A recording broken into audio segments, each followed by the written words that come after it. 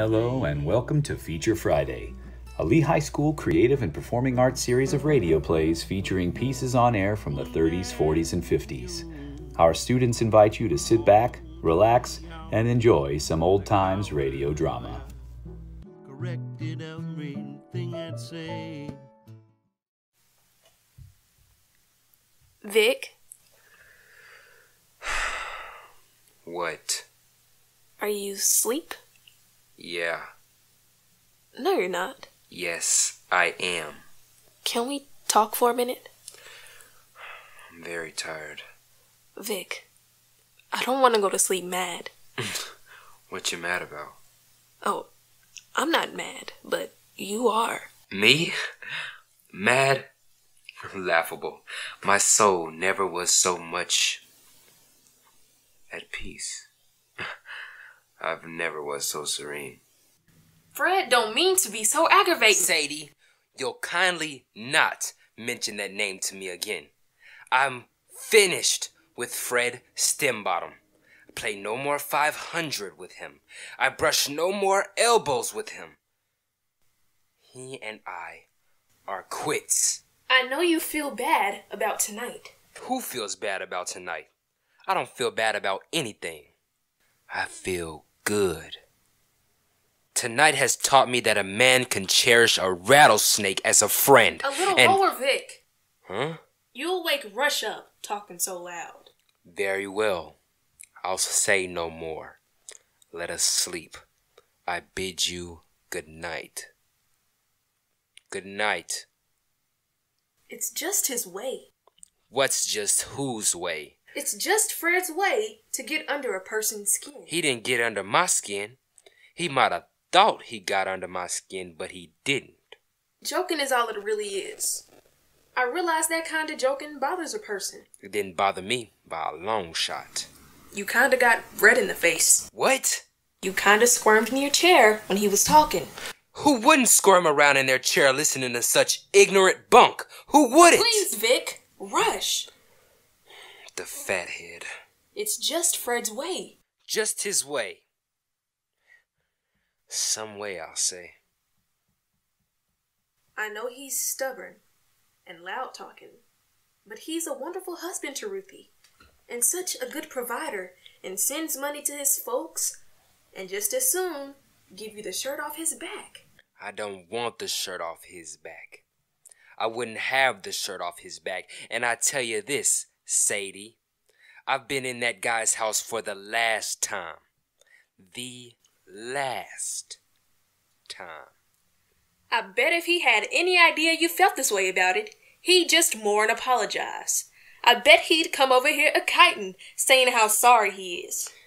If he comes over here a-kiting, I'd send him right back again a-kiting. Listen, were we or were we not guests at his home tonight? Of course we were guests over there in his home tonight. And that's why I say... No, let me say a minute. Long as we're gonna lay in bed till morning talking, we were guests over tonight. We were invited over there to play a sociable game of cards. What did our courageous host do? He lit right in and told his guest his business and was just so much hooey. He spent 20 minutes laughing about his guests. No, he didn't, Vic. He didn't? He didn't. Fred Stembottom didn't sit there at the card table with that big, wide, dumb, half grin on his face and snort over how funny my job down at the plant. Vic, please. You're talking terrible loud. Rush has gotta have his sleep. Okay. I didn't ask to discuss this. You're the one that wanted to have a pleasant chat in the middle of the night. Couldn't you just bring your voice down a little? Yeah, I'll bring my voice down to nothing. I need sleep myself. I bid you good night. Fred didn't laugh at your job, Vic. Oh, he didn't, huh? Where were you? In Canada? He sat there with that monkey-faced grin and went on for 20 minutes about how the kitchenware industry, how do they get men to go in kitchenware, Vic? Do they pick them out in insane asylums, or do they stunt the brain of newborn babies? He just meant that to be funny. Did you think it was funny? No, but... I should think it burned you up to hear cheap cracks like that about your husband's work. I didn't think it was very smart of Fred to go on like that. But just the same, I realized that he was... We make our living out of kitchenware. The food we eat comes from kitchenware. Our money in the bank comes from kitchenware. I've spent going on 20 years of my life in kitchenware. All the future I got is in kitchenware. No. I don't think it was very smart of Fred to go on like that. But just the same, And who the heck is Fred Stembottom? Nothing but a rotten little thirsty $2 a week clerk that only hangs on to his job because his bosses are too kind-hearted to... Vic! Oh, I wouldn't tell that to him. I wouldn't tell it to nobody. But what if I had said things like that tonight? He did. To me. Only fooling, though. Only fooling. Only fooling. Well, he was only fooling. I know Fred's a little stupid when it comes to a lot of things, but I know, as sure as there's a man in the moon, that he wouldn't set out to hurt anyone. What surprises me, Sadie, is that you didn't get mad yourself. That's what surprises me. I did get a little mad. Certainly acted it. You and Ruthie both sat there and giggled while Fred was hitting up the two-bit comedy. Laughed out loud when he called me the Prince of Pots and Pans and the sweetheart of the frying skittle. I laughed because... Never mind. Never mind. It's okay. It won't happen again. I've been to Fred Stembottom's house for the last time, and you can put that in your pipe and smoke it. Now let's go to sleep. Must be going on 1 o'clock. Vic, don't get mad, but... I'm not mad. Don't you... Can't you kind of see where... Don't get mad now at what I have to say, will you? I'm not mad. Can I kind of see what? Can't you see where you were a little bit to blame tonight? How?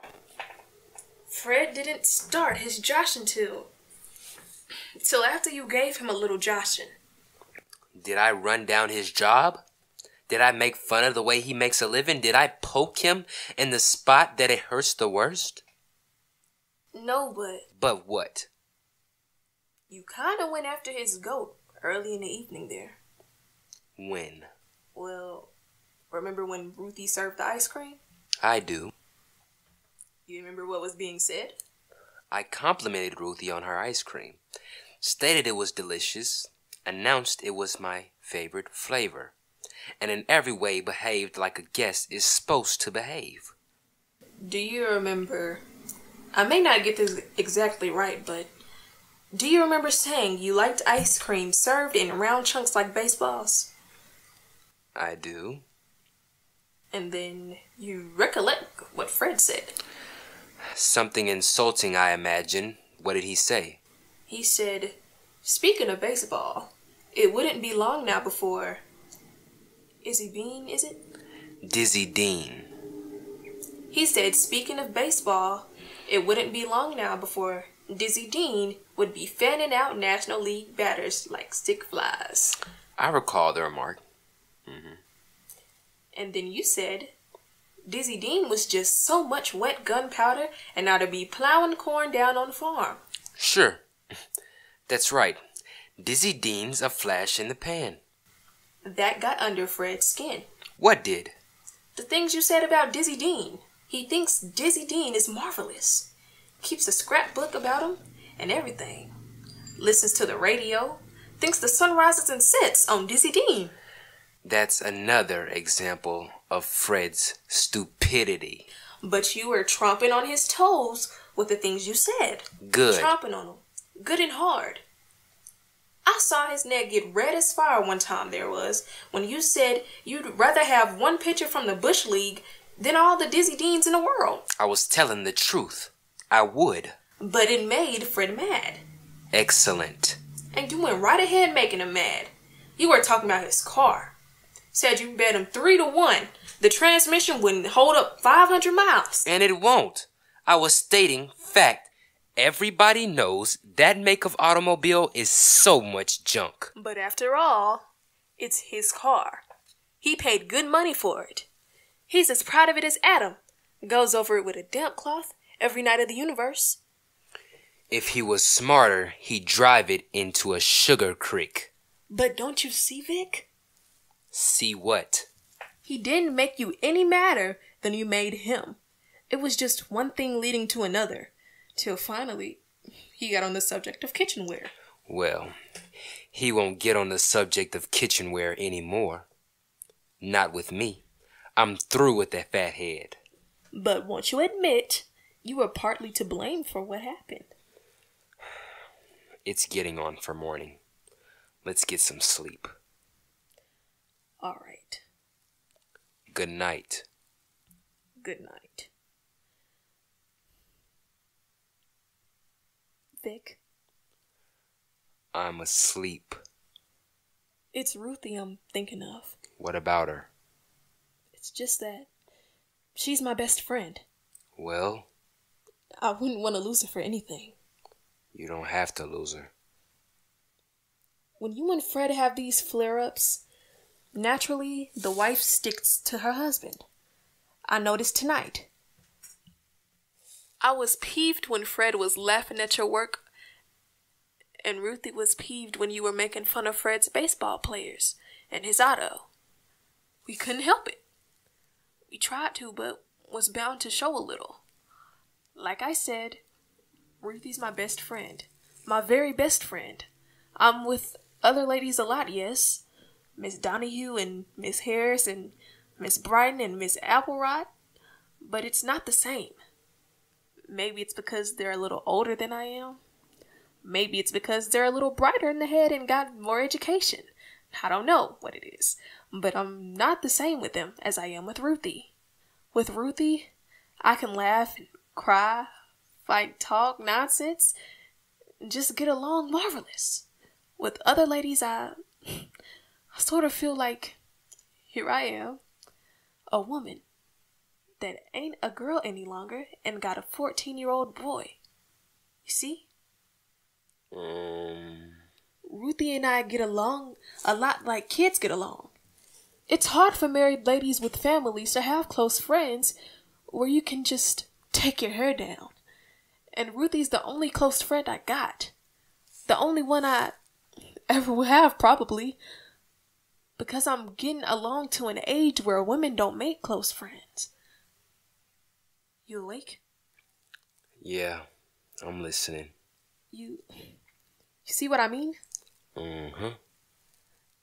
Don't you think if you tried, don't you think you and Fred could hit it off better? I guess so. You mean it? Sure. Fred ain't beyond redemption. Not a bad egg at all, if you don't take him serious. Would it be alright if... Would it be alright if what? If I asked him over tomorrow night for more cards? Fred and Ruthie? Yes. Sure. You're not just talking? Nah, go ahead. Ask him over. Thanks, Vic. Don't you think we ought to settle down and get some sleep? Yes. Good. Good night. Good night, Vic.